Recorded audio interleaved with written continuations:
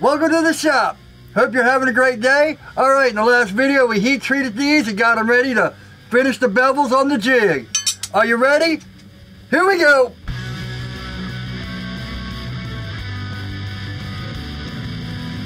Welcome back. I usually don't do this, but these three knives are finally up on my website and on Etsy. If you're interested, I'm not going to show them, but you can go to my website and look. The link is up here or down in the description. Also, make sure to like this if you like it, dislike it if you don't, leave some comments, subscribe if you like this kind of content. Let's get to this. So I went ahead and marked this one. I often talked about this, why I leave my center line thick. I had to take more off of one side than the other. So this side is almost done, and this side has about 1/8 of an inch. I don't know how that's going to be affected on the jig, so we'll start with the side with the 1/8 of an inch. Now I gotta give a big thanks to Stalking Wolf. If you guys check out my live streams on Sunday, he's often on there, and he gave me a great tip about going on the computer and looking up a Bevel Jig calculator. I think it's what it's called. It's basically, you put in your dimensions and it'll tell you what angle you want to set. I haven't tried it yet. I figured I'd save it for the video. And if something messes up, it's my fault, not the calculator's fault. I see a lot of people doing stuff and they're like, oh man, this is wrong. But I'm here to tell you, if I go put this in the calculator and something comes wrong, it's because it's something I did wrong. So, you know, that's one thing as a knife maker or anything. Start taking responsibility when you mess up instead of blaming your tools or something else. But I got my Mitutoyo, my good calipers, which only come out for special occasions because I don't want them getting ruined. So it looks like, let me make sure we're zeroed here, yep. So it looks like I want my bevel at, we'll go with 1.36 inches. Yeah, so our bevel's going to be 1.36 inches, and our grind lines, let me get my good glasses on here so I can see. Getting old, I say this all the time, getting old sucks. It looks like we're at about 0.0032. So I'm going to go, I'll be back, I'm going to go put those in the computer and see where we're at. I put in, 1.36 is from here to here. Then it says the size. Now I found two different calculators. One only asked for the bevel height and the thickness of the steel. That's not the one you want. There's one, I guess it's Wedge Tech or something. You also have to know the thickness of the bevel you want to grind to. Because the first one I put in the two numbers and it came up with 3.9, right? I went to the second one and I put in this dimension too and it came up with 3.1. Now that might not seem like a lot, but when you're grinding bevels, that could really mess you up. But if I'm wrong, please leave in the comments what you do, because like I say, I've never used a jig before, but I know 3.1 to 3.9 is a big difference. Even though it's only a point, you can still take the risk of messing up your bevels, or maybe not. I'm new to this jig thing, so that's why I'm doing this. I showed this to a friend, and he's like, man, why are you doing all that time-consuming stuff when most people just take a bolt and run it through it and clamp it down? And I said, I don't know, because I don't know what I'm doing, that's why. I'm still gonna use the bolts as kind of a guide, and also I'm not gonna grind back to here. I'm only grinding the same place. And I'm gonna freehand grind the rest, just because I like my plunge lines to look a certain way. I don't think they can be accomplished on a bevel jig. There's a lot of things you have to kind of learn when you're doing plunge lines that are swooping and stuff like that. Now if you want a straight line like that, then that's fine. Also, I don't know how that calculator is going to change when I'm putting it at an angle. This is going to be the sacrificial knife, I guess. We'll see. I might have to end up hand grinding it anyway. Got my bolt here. Got this just resting and the clamp on it. See, that's not even tight. That's just basically to hold that up. Now, I'm trying to figure out if keeping a sponge by the thing and pulling it once and hitting it with the sponge and pulling it, and if that will be work. So let me go get a sponge and try that out.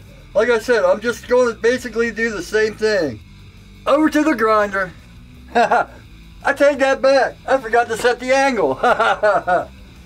So I got this, you know, you can get a protractor or whatever. As long as, the one thing you got to remember, wherever you set this, you have to take 90 off that because your plane might be different. So these things work great. I'll try to find it on Amazon and put it in the description. It's an angle finder, and they come in handy for all kinds of stuff. Like if you got an adjustable tool rest and stuff, I've used these things hundreds of times. Let's get it. 3.1. Zero out here, see?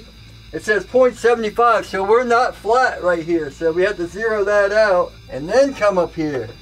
3.1, and this time I'm gonna remember to tighten these screws, these bolts. Last time I forgot. 86.9. Yeah, see, I don't know if I like this, man. That's setting all these things up, tightening them up, all that. I could have the bevel done already. They're supposed to be a lot faster for stuff, and a lot more things, but I'm new to this. Maybe it's just my stubbornness of freehanding that's getting in my way, but I'm trying to have an open mind. All right, now to the grinder. I wanted to weld together 3 spacers like this and drop it down. So, you know, it'd be 1.5 inches lower. Maybe next week, you know. Like I said, I want to do the hinges on this. I want to do that one. I got a few other welding projects. Bad welding projects I have to do, so let's just get this started. I got a bucket right here with a sponge. I'm gonna do like 2 passes. I'm not going all the way down to my line. I got a brand new 60 on here. I'm gonna go 60 almost to the line, and then I'm gonna hit it with a 120 to the line and see where we're at. Oh, wish me luck.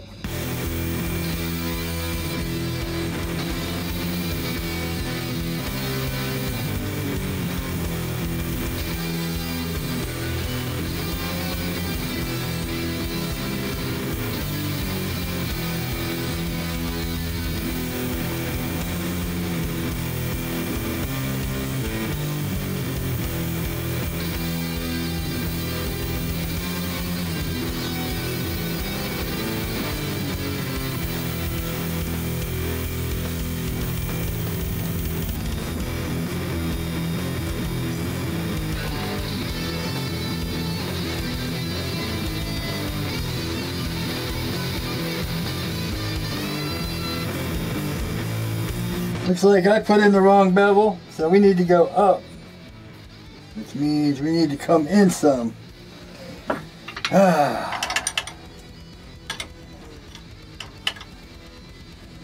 Just come in just a little bit. So I think this might work for me. You know, instead of trying to hold the jig, I'm just letting the jig kind of hold the knife where it is. Basically, I'm freehanding, but okay. We'll let that kind of slide.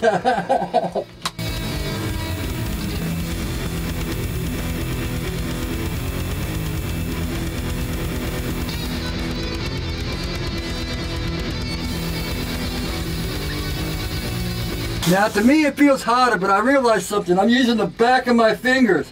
The back of my fingers aren't used to the same heat that the front of my fingers are, if that makes sense. I got blisters all over these fingers, so it's going to be hotter on the back. That doesn't mean necessarily that it's at too hot of a temp or whatever, but we'll see.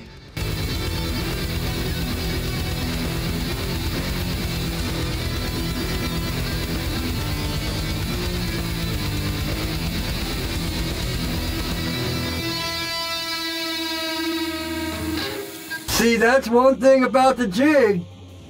I had this spot right here I couldn't get out. I had to put pressure down here where I wanted to get out. How do you do that with a jig? You know? I'm trying to like this thing. I swear I really am, but you know, basically I'm freehanding. I couldn't get that spot out till I put my pressure right here and brought it out. You know, how do you change pressure? Okay, I'm repeating myself.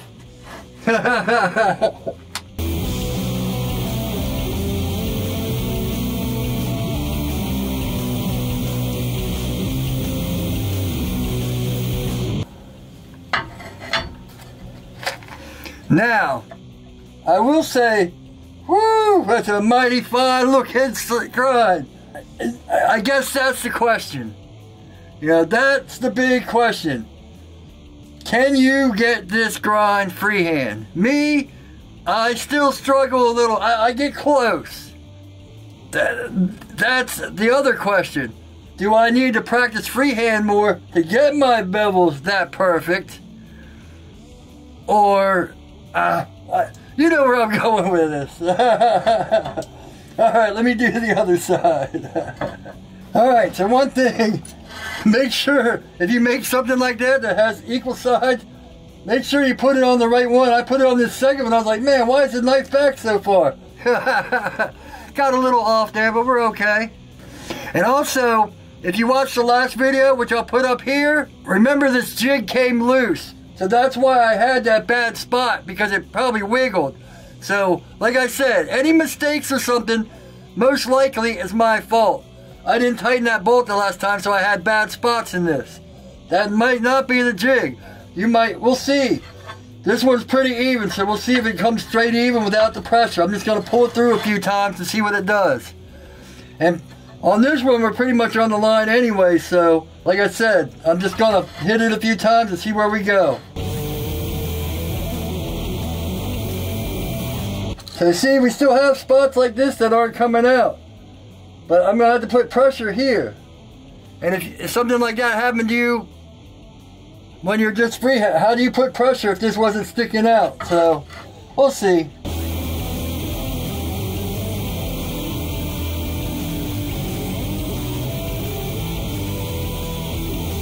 Alright, so I was wrong. It hit it all. I didn't put any pressure on the knife. I just pulled it straight through. So like I said, that was my mistake from having the bolt loose or something last time. And down here, I probably grinded too low or something. It seems like the jig does fix small problems though when you're not good at freehanding. But I highly suggest learning how to freehand, because just like that mistake on the other side, if you used a jig and you didn't know how to do that pressure thing, you would just be out of luck and you'd have to grind the whole thing out. Even if you do use a jig and prefer a jig and all that, freehand grinding is a must too. You have to learn. In fact, I'm glad that happened on the other side, because that kind of proves the point about if you don't know how to freehand, what are you going to do when you come into problems like that? I did that on purpose. I love saying that for my mistakes.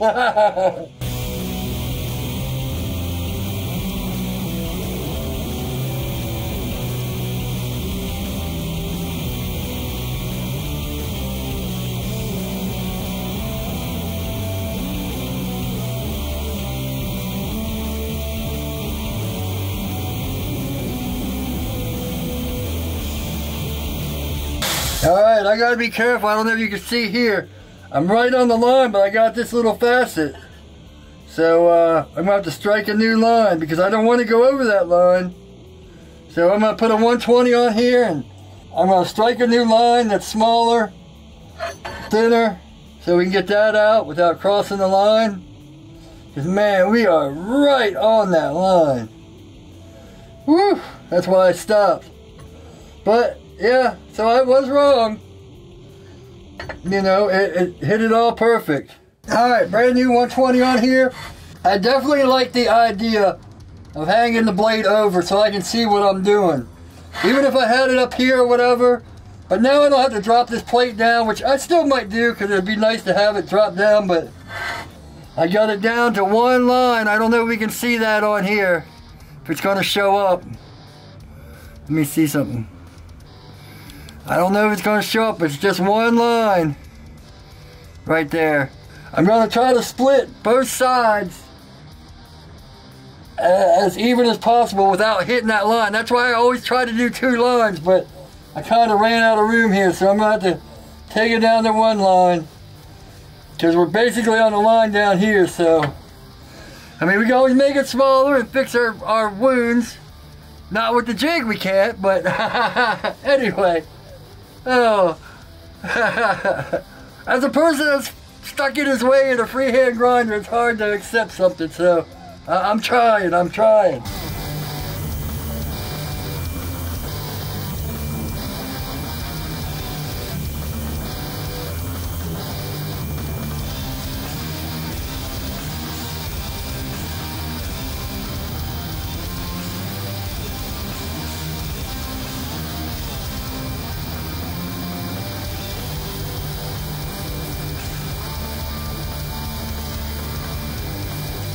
Oops. I forgot to change the angle.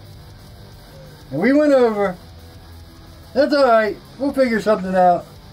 We'll just make the swoop come up into there and make it a fuller. Once I get it down, I'll go back and surface grind the flats a little bit, bring it up just a little bit, just to that tip. But yeah, we better make it even on the other side. A little bit right here at the tip it still needs, but alright, I got the 60 back on here. Here's my line I'm going to go for because it goes above both sides. So we're just going to give it a shot. I got the belt hung over so we can get all in there and see what we got.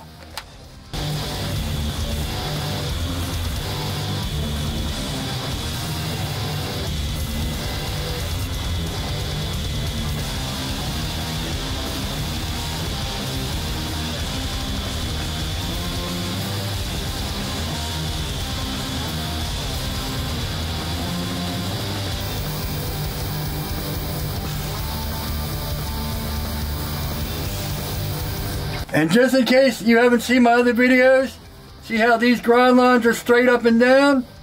When you hold them straight up and down like that, you're grinding straight up and down like that here. So whatever you go by here will come out here.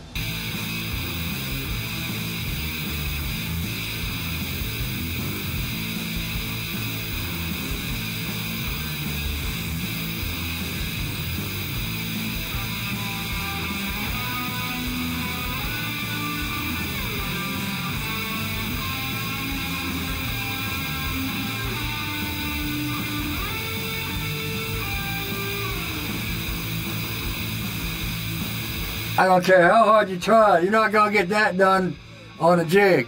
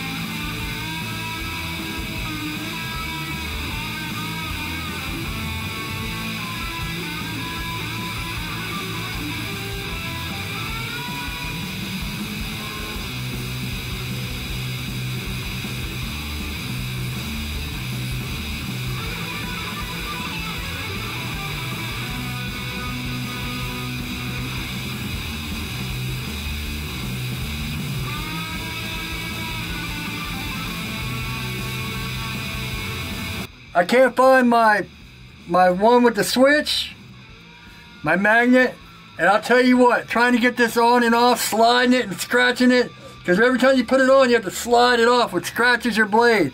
I need to look on the floor wherever it fell. I got that power one, I think, I got Amazon links for it down below, but it costs more, but it's so much easier to flip a switch and just pull it off and not scratch your blade. Yeah, see? Ain't no jig doing that. And see, where I went too high here, I brought it down. You can see right there's a little corner where I messed up from the jig. I knew how to fix it because I know how to freehand grind. So even though I'm learning how to bevel grind or jig grind, you're always, you know, there's things that you might have to touch up, and that's where freehand grinding comes in.